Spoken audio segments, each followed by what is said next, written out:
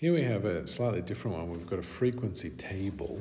So what I've done is you're given the scores from 47 to 52, and then the frequencies. I've added in a cumulative frequency, which is adding each successive one. So I've got 4, then I add the 7 to 4, I get 11, 12 to 11 gets 23, etc. So 60 is the total number of scores, basically.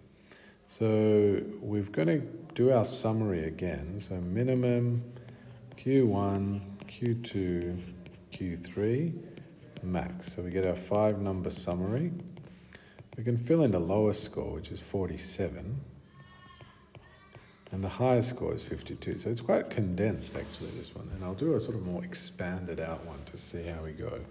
So we need to find the median. So 60 scores, that's the total cumulative frequency. So there's 60 scores in this set. 60 divided by 2 is equal to 30. So there's kind of 2 halves of 30. All right, so imagine that this is your set of data. That's 60 scores. That's score number 1, that's score number 60. We cut that in half. On this side it's 30, on this side it's 31. So we need to think, well, where is my 30th and my 31st score? Now, so first 4 scores are 47, then the next 7 up to the 11th score is 48. And then everything from the 12th to the 23rd score is 49. And then everything from the 24th score, 24, 25, 26, 27, 28, 29, 30, 31, all the way up to the 44th is 50. So that means that our median has to be 50.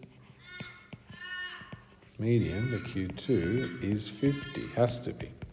Because that's the score, if I wrote it in a long list from the 24th, 21 scores from the 24th to the 44th score would be the score of 50. All right. So now, in a sense, we've got 2 halves of 30. So if I was to cut these in half again, if I thought about that, then cut 30 in half, you get 15 on one side, the 15th score, and the 16th score. I'll put the little TH, 15th and 16th.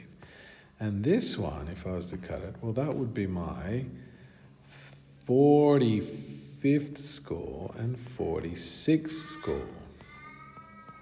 45th and 46th. So I need to find the 15th and 16th, and then 31 to 45 is 15 scores, 46 to 60 is 15 scores. So we need to think about that.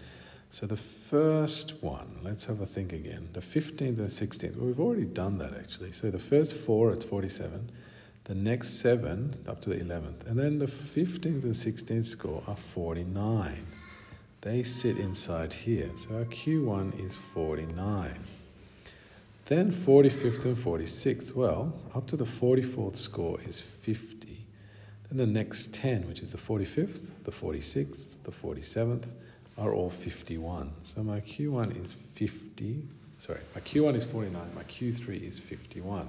That's not going to be a particularly interesting box plot, but we're going to have the data. So we see how we use the cumulative frequency, thinking about the total number of scores like I've done here, and we break it into parts. And we think, okay, let's cut it in half.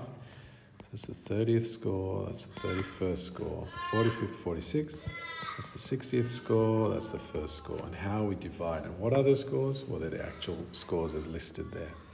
So once we have that, I'm actually going to do this one slightly differently. I'm going to do it a bit bigger because, well, it can, I guess. And we'll just mark it. So let's do, I only need 47, 48, 49. So 6 spots. So we're going to go like this, 40, 48, 49, 50, 51, 52. So we only need to include 52, 51, 50, 49, 48, and 47. So that covers me. And so my middle 50%, Q1 is 49, Q3 is 51. And so I'm just going to do a slightly bigger box for this.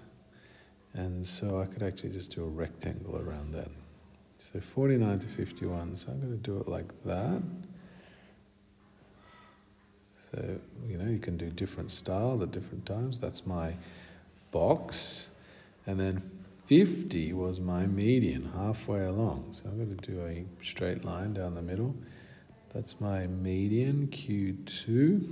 Got that. And then I'm going to mark out little whiskers. 52 is my highest score. 47 is my lowest score. And then we just connect that with a straight line. And there you have it. So we've got our box and whisker plot there. That's probably slightly nicer, a bit taller, looks a bit more solid than the previous ones. But that's what we have. So you can go and have a go at the exercise that I've listed down, I think it's 8C, and see how you go with that.